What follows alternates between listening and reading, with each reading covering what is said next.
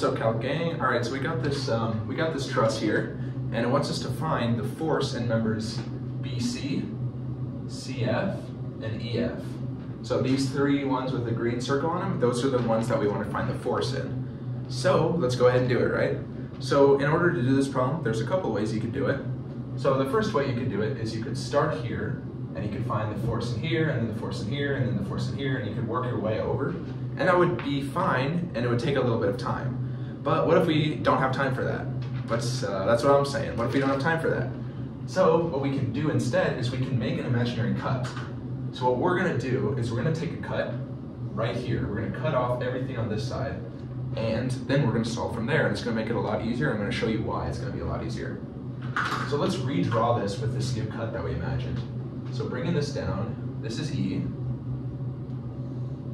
this is C, this is D, gets connected, and then what happens now is this beam, it turns into a force that just points outward. So we're assuming tension on this, and this becomes force BC, right? It already has this force here, but instead it's just this tension force pulling this way. So then CF becomes this, FCF, and then FE becomes this. So now instead of all of this, we just have these three forces showing tension. That's what we basically recreated it as. And of course we have to redraw these forces. We know that this is 600 feet, or 600 pounds, excuse me. This is 600 pounds. And there you go. So that's all the forces acting on the system. So basically what we just created now is a force body diagram. So basically we can say that this internal force does not matter, this internal force doesn't matter, this doesn't matter. We could actually just say all these forces are now what we're looking at, and we can basically do the same thing as usual with moments, some of the forces Y, some of the forces X, as long as we stay contained in this. So let's go ahead and do that. So let's make sure to remember that this is 4 feet, this is 4 feet, and then the ratio of this triangle is 4 square root of 36, or 32. So you can just do that with Pythagoras' theorem. I'm gonna guess that you guys know how to do that already. So yeah, we can keep going now. So how should we go about finding this? So what about some of the forces in the Y direction? That's one thing we can do. So if we do some of the forces in the Y, you're gonna see that this 600 is in it, this 600, oh, this is 800. Let's see, making mistakes out here. 800, right? So the 600 and the 800 will be pushing down.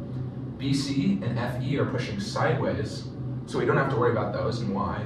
This pushes upwards, so yeah, this is going to be into some of the forces Y.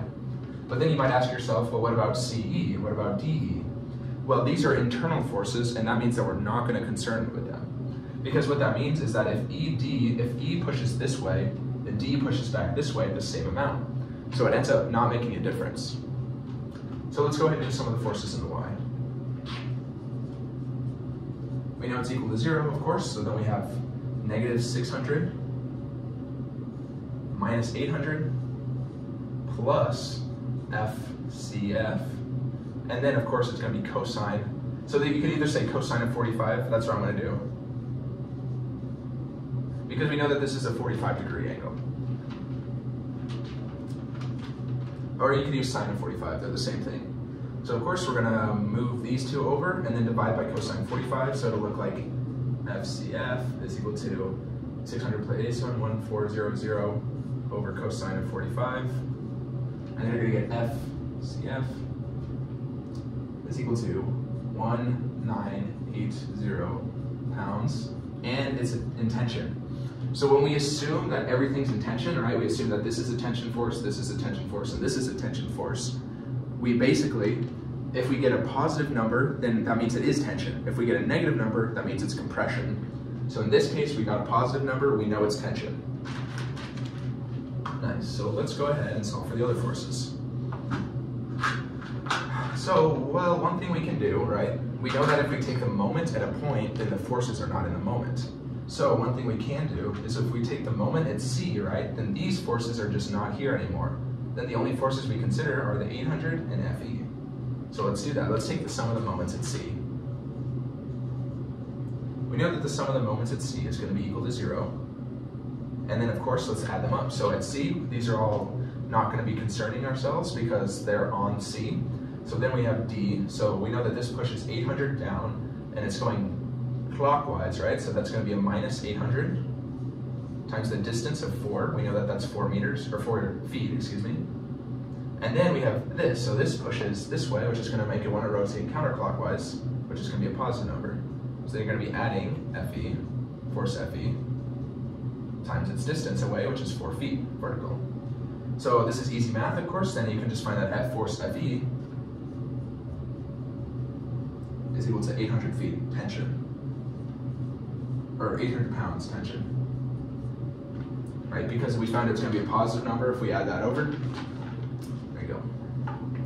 So then now all we have to do is do one more thing. So we can do some of the forces X, or you could find the moments. Either one's going to work. I'm going to do some of the forces in X. Some of the forces X, we know it's going to be equal to 0. So let's add them up. So we have negative FE minus FCF. I'm going to sit down for this one. So FCF only acts at a cosine 45-degree angle, right? Because it only acts so much that way. And then we're going to subtract FBC, and then that's it, right? I think so. Yep, so that's it. So then, of course, we're looking for BC, so it's going to be FBC is equal to negative force FE, which said is 800, minus FCF, 1980 cosine of 45. So if you do the math on this, you get FBC is equal to negative 2,200 pounds. And it's because we found it's a negative number, like I said, it's going to be compression. Negative number means compression. So there you go. So those are the 3 answers to this problem. That's how you do it. So it's not too tricky of a problem really, but it's knowing how to make the right cut. So the goal of the cut is to end up with as many forces on that cut as possible, just like this. This is our 3 forces we're looking for, and we made the cut, so we find the 3 forces. So there you go. If you have any more statics problems, I have a whole series on statics, and yeah, I'll see you next time, guys. Peace.